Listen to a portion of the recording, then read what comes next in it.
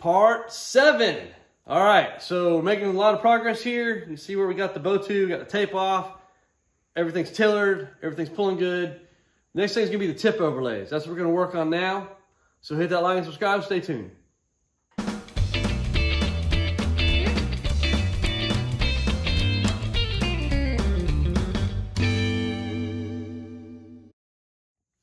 All right, so basically the idea here is to thicken up these limb tips to help protect them from the pulls. And there'll be some cleanup of these string grooves a little bit more as I get things on there. But basically what I have to use is I've got some of this, which if you remember, this was my accent stripe in the hardwood riser over here. That's the whitish, light colored stripe there. Also had an extra piece of phenolic, black phenolic in there. And then, you know, when we did our limbs, the laminations were longer than we needed, and so we trimmed them to size, and so I got some of this. So I'm kind of thinking of doing maybe putting the light color down, the black, and then part of the limb tip on there, and gluing this on there, and basically using that for my overlay. That's kind of what I'm thinking. So there'll be 3 layers. Of course, they'll get sanded and rounded off and all that kind of stuff. So I think that's the pattern I'm going to go with. So what I'm going to do now is I'm just going to cut this to manageable sizes and get the epoxy mixed up, ready to go. Get the light ready to go, because once this is all glued on, we're going to clamp these into place and just put it near a light. We don't put it back in the heat box, because I'm guessing because the limbs could delaminate if we put them under heat again or something. I'm not sure. But so basically, we just want to heat up the limb tips a little bit. So I'm going to get a light and a lamp type setup. Put these under for 4 hours. And first of all, I got my pieces cut. So we're going to get all these. First of all, we're going to sand each piece, especially the black phenolic and the limb tip here, so the glue adheres real well. It's going to layer up like that on there. What we need to do is we need to put masking tape across the limb, so we don't want epoxy to get down on us. Get that masking tape on there, about the size that it's going to be. Okay, since we're going to glue on these tips here, I've got some 150. I'm just going to rough this up a little bit. And then I'm also going to go ahead and try to sand this and try this phenolic here a little bit. Okay, so one thing I want to point out is, you know, with the part A and the part B that you get here, I think these were the pint cans or the smaller cans, I think. But the resin and the hardener, you can see I've used almost all of it up at this point. So that was enough to cover one bow, which was all your limb laminations on your riser block, which I had 7 pieces of wood there, you know, glue for your limb hardware, and now for your tips. And I think that's the last piece we're going to glue on there. So I'm just going to get this mixed up, and then we'll get these limb tips epoxied on there. All right, so I got my epoxy mixed up. I'm going to do the white, black, brown. I think what I'm going to do is epoxy the 3 pieces together, and then finally put the epoxy on the limb tip. Do it that way is what I think I'm going to do. So start with this piece.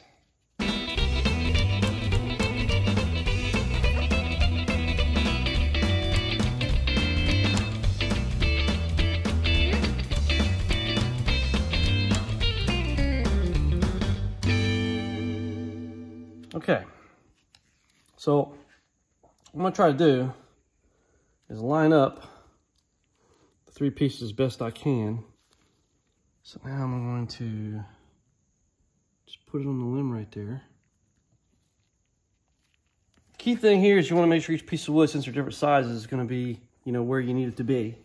And I think that looks good. And then we're going to go ahead and I'm going to put another piece of, this is left over from the limb. So I'll put this behind it to protect the back of it here as I clamp down.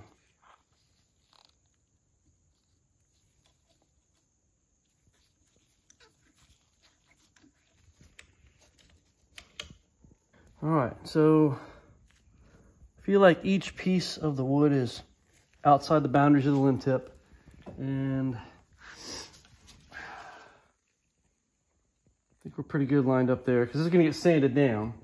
Okay, I'm trying something a little different. This one not seem really hard, so I'm going to do 1 piece at a time and just set it up here and see if that makes it easier. I know I'll have to slide it around and stuff, but I'm just wondering if that would make it a little bit easier maybe. I don't really know. But what I should have done is both of these sides before I actually set this up here.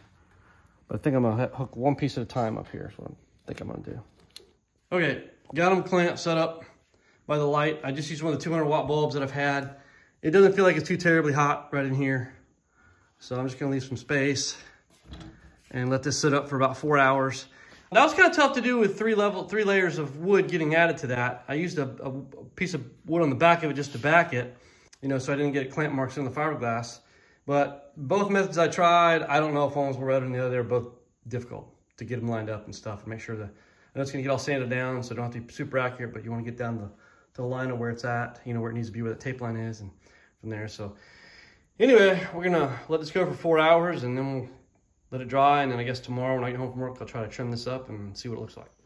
4 hours later, so get this light turned off, and yeah,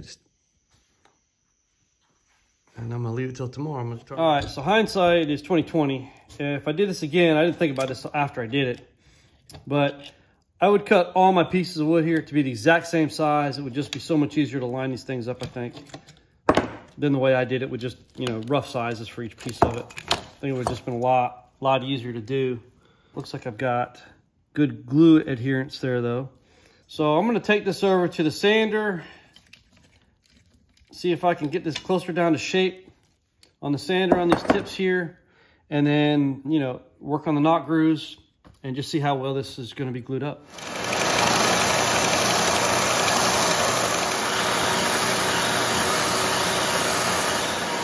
Got the basic shape.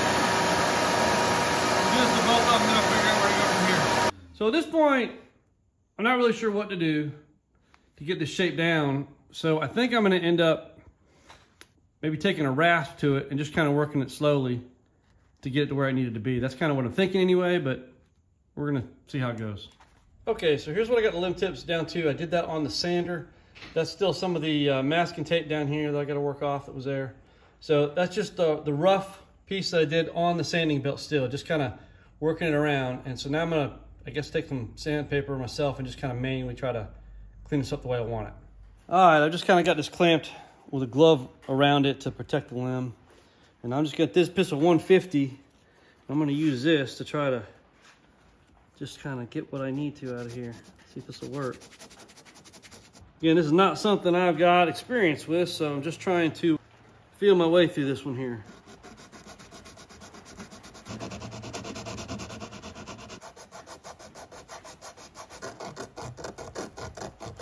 All right, so there's my limb tips. And I will say, this first time I've done something, it's, you know, that flush out right one's not so perfect, and I kept working on it, and I'm just not sure what I can do to get that one a little better, but I haven't cut my string knot grooves.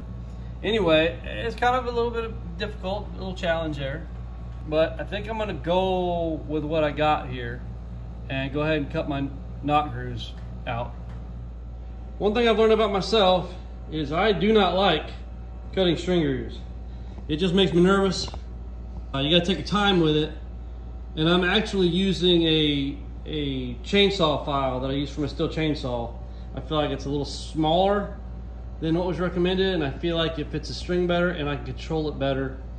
So it's just one of those things you gotta take your time with and try to make sure everything lines up right. So that's pretty much what I'm doing here. All right, I went ahead and strung it up again because I did work on these string grooves, and I just want to see how that, you know, if I introduced any limb twist into it by screwing something up. And here's one thing I learned. This one, string goes in there really good, but upon stringing it up, you can look at this tip and see that I clearly need to make that a little deeper there. So I'm gonna do that real quick. But I did check limb twist, and I don't have any limb twists. Everything still lines up great. So I think once I get this fixed right here, I'm gonna call it a wrap on these limb tips. All right, I think I got my limb tips finished here.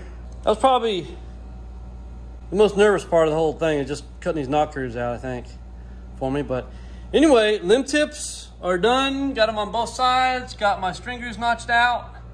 So they're dulled from the sanding I was doing on them. Of course, this whole thing is going to get dulled in the end before it gets better as we sand things down for a finishing process. But next step is going to be the riser. So I've been really looking forward to that. Stay tuned, and now that'll be the next video, cutting this riser out and getting it shaped.